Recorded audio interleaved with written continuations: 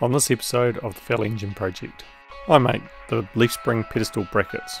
These were made from brass bar, using the mill. First, the brass bar is cut on the horizontal bandsaw.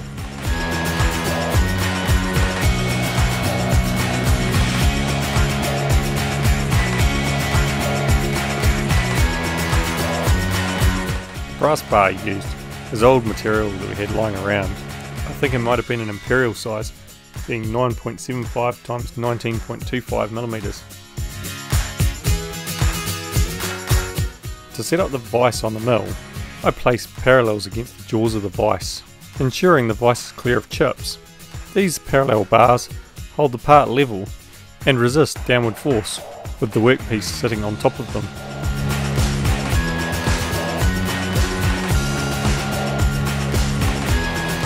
Now with the workpiece securely held in the vise, I use a carbide insert face mill to square the bar and bring it down to size.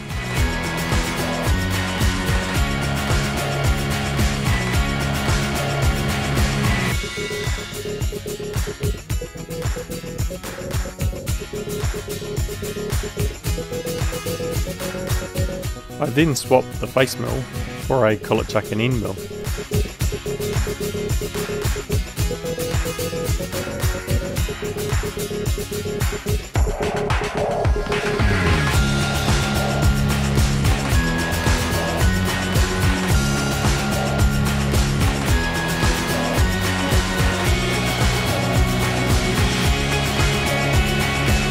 The part is then mounted in the mill vise, so the edges can be milled to size.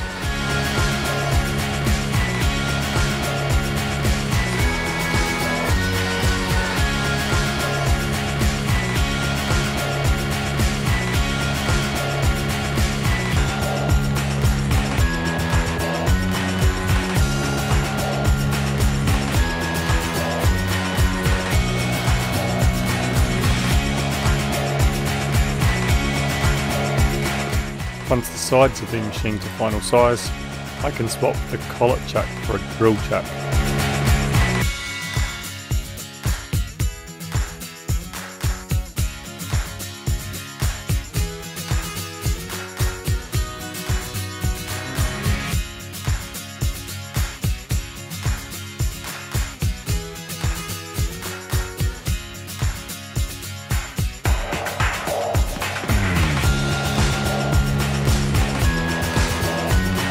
I then use the edge finder to find the centre of the part, first locating one edge, zeroing the x-axis, moving to the other side and locating that edge.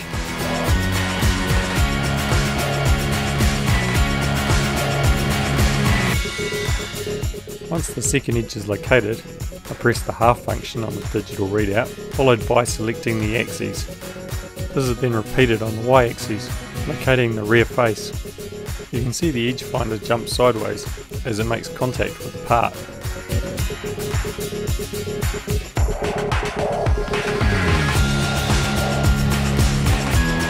Once the edge is located, the y-axis is zeroed. Then half the diameter of the edge finder is added to the y-axis. The spotting drill is then loaded into the drill chuck, with the position located on the digital readout. The hole is then started with the spotting drill, followed by a 4.5mm drill, then a 4.9mm drill, leaving excess material for reaming to 5mm.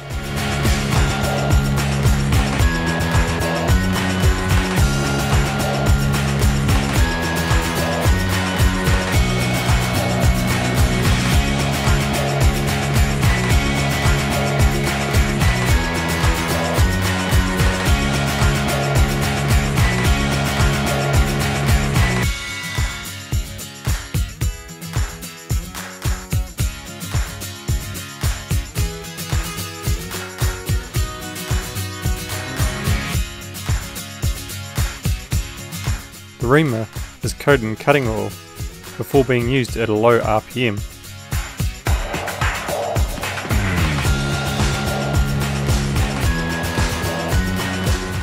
Next up, I use an end mill followed by a radius cutter to cut the curved features on the part. The radius cutter cuts a curved chamfer.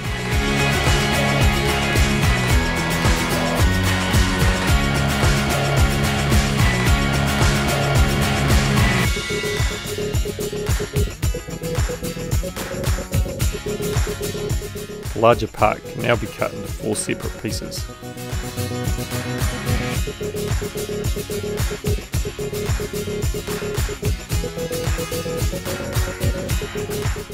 These cut parts are then squared in the mill using a 12mm carbide end mill.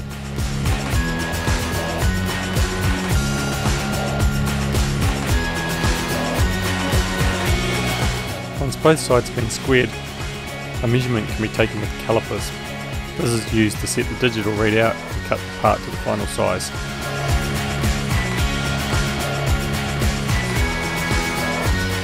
Once the part's cut to size, the final check can be made on its dimension.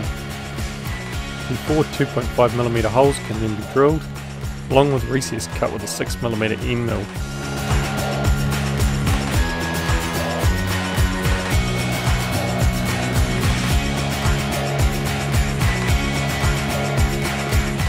All 4 holes were located using a digital readout for accuracy.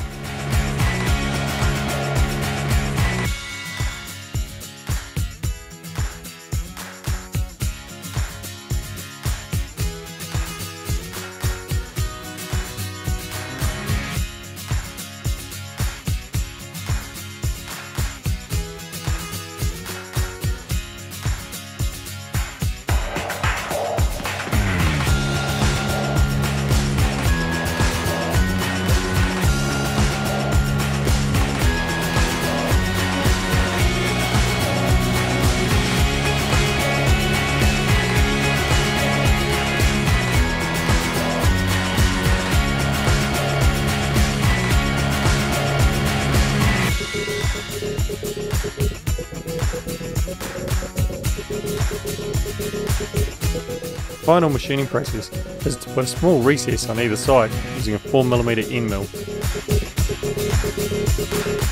Once the machining is complete, I use a file to round the corners of the part.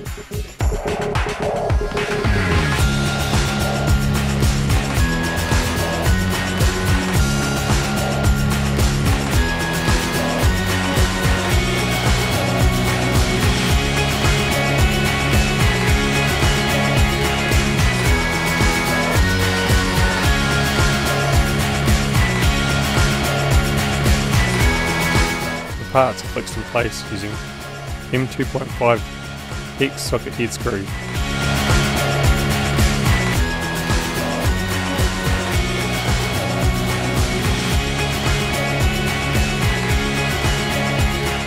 And then we have it, the frame with the completed parts in place.